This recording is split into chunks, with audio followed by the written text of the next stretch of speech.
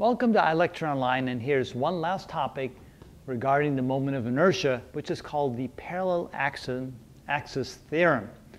What that means is that if you have an object that is purely symmetrical, like a bar that rotates about its center or a disk that rotates about its center, if you now move the point of rotation to a point other than its center, how do you find the moment of inertia of an object like that? For example, here we have a bar that was originally rotated about its center, rotating like that, and of course I initial would be equal to 1/12 ml squared. That would be the moment of inertia of a bar rotating about its center mass. So let's note this as being its center of mass. But then if we now move the point of rotation over here, how do you figure that out?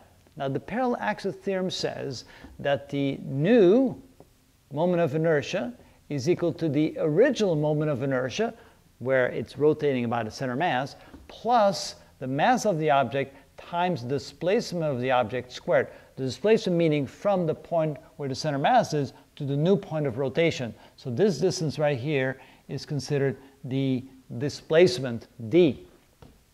So applying that to this particular example, this would be equal to the original moment of inertia, which is 1/12 ml squared, plus the mass of the object times the displacement squared. Now, how far did we move it? Well, if this was indicated as 1/4 the length, then this will also be 1/4 the length. So we actually moved it 1/4 the length of the bar. So it would be 1/4 times the length, and we have to square that. And that would now be the new moment of inertia of this object. So this is equal to 1/12 ml squared plus 1/4 squared would be 1/16 ml squared. And of course, if we combine that, we need to find the common denominator, which looks like it's 48. So this can be written as 4/48 ml squared plus 3/48 ml squared, which is equal to 7/48 ml squared.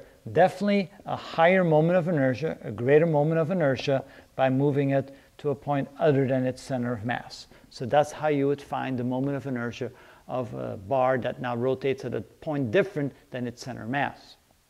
A second example that I have for you here is a solid disk that has a piece cut out. It has a circular piece cut out where that circular piece has a diameter equal to the radius of the original disk. So the moment of inertia, I, of this would be equal to the moment of inertia initially of the disk before you cut the part out minus the I of the cutout.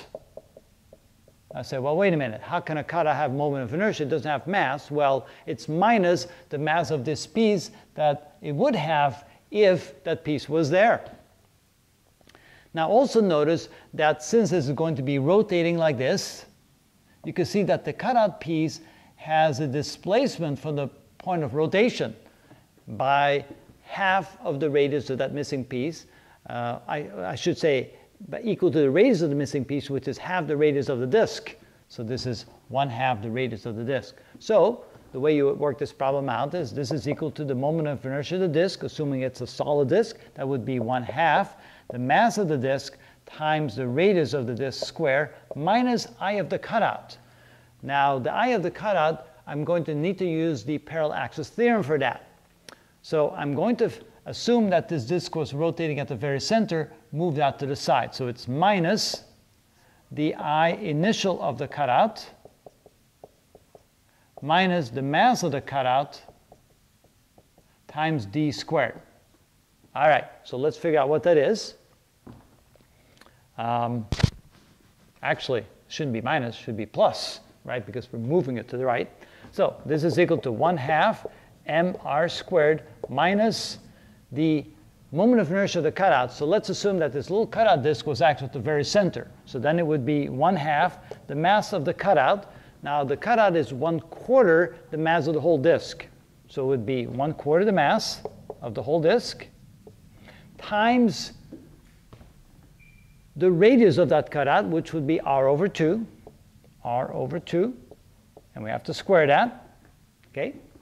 So that would be 1/2 the mass of the cutout times the radius of the cutout squared. Now it's moved to the right, so it's plus the mass of the cutout, which is 1/4 the mass of the whole disk, times the distance of the displacement, and that would be r over 2, and we have to square that. There we go. So now that would be equal to 1/2 times mr squared minus, okay, so we have 1/2 times 1/4, which is 1/8.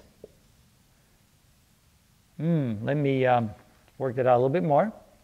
We still have a 1 over 4 squared, so 1 over 4 squared times 1 over 4, that's 1/16, plus times 1 over 2, that's 1/32 mr squared, plus here we have 1 over 2 squared, that's 1 over 4, times 1 over 4 is 1/16, plus 1/16 mr squared. 1/32 plus 1/16 is 1/32 plus 2/32, which is plus 3/32. So this is equal to 1/2 mr squared minus 3/32 mr squared. Now I have to find this common denominator. So if I multiply both the top and the bottom by 16, I get 16 over 32 mr squared minus 3 over 32 mr squared. And now I can combine those. 16 minus 3 is 13. So this can be written as 13 over 32 mr squared. And that's the moment of inertia of a solid disk with a piece cut out like that. So the way you do that is you take the moment of inertia of the whole disk minus the moment of inertia of the cutout. But the moment of inertia of the cutout is a disk that could be at the center, but now it's moved to the right. So you take the moment of inertia of the cutout if it was at the center, and then displace it by distance d, so you have to add that term to it. And that's how you find the moment of inertia using this very handy equation. So, used in the parallel axis theorem, the I of the new situation is equal to the I initially when the center mass is the point of rotation. Then we add to that a term called m times the displacement squared, and that gives you the new moment of inertia. All right, very handy theory. This might come in handy on some of your homework problems.